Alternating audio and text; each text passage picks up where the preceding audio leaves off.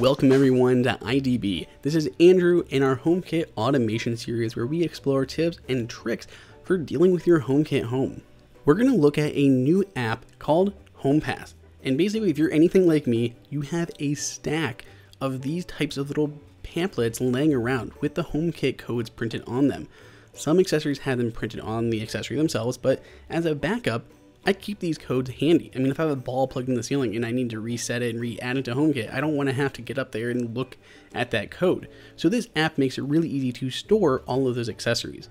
So you can tap add in that top right hand corner and then choose either create a new accessory or add an existing accessory where in fact it'll actually find all the accessories that you have already in your home. As you go through the list and you add these to HomePass, they'll actually be removed from this list. So it makes it easier as you add accessories to par down this list. If you're like me, you have a ton of accessories and it can be a little bit intimidating trying to identify which one is which. In this case, I want to add my Eve light switch. So I find my Eve light switch located here in the dining room. Since it is an existing accessory, all the information is pretty much added, so the room, all that, perfectly good. And now I just need to add the HomeKit code, which is printed on the back of that little piece of paper that I've been storing since I put this thing in. You can still alter the other information, give it a name that you'd prefer, add some notes to it if you'd like. For instance, if you have multiple switches, multiple light bulbs in the same room, you can actually give a little note of which one is which. So that way when you're looking through these, you know which code goes to which product.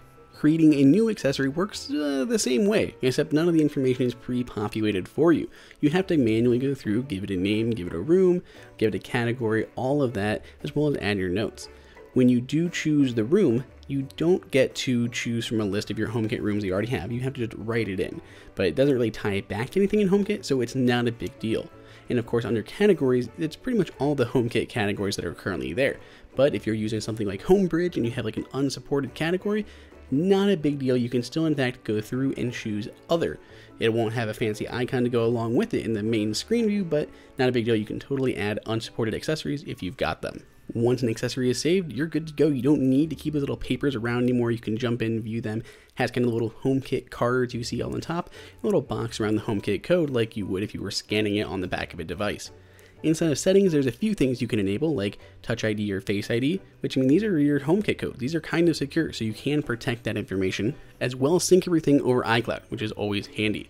There are different themes like dark light mode and dark mode, and it can change that automatically just based on the time of day and what's going on. It's really handy to have that kind of dark mode, light mode built in. And lastly, you can export your entire database into a CSV file, or you can reset the database and erase everything all at once. As you get more accessories in your home, it becomes harder and harder to manage. If you ever have to reset anything, you do need that HomeKit code. You could write them down, you could put them into a little Excel document yourself, you could save all the little pieces of paper, but HomePass makes it really easy to secure it, back it up, and make it available. It makes it easy to add them by pulling from your already existing list. If you want to check it out, you can find a link for it below in the description, and I want to hear what you guys think down in the comments. Make sure to check out all of our other HomeKit automation videos, and until next time, this is Andrew for IDB.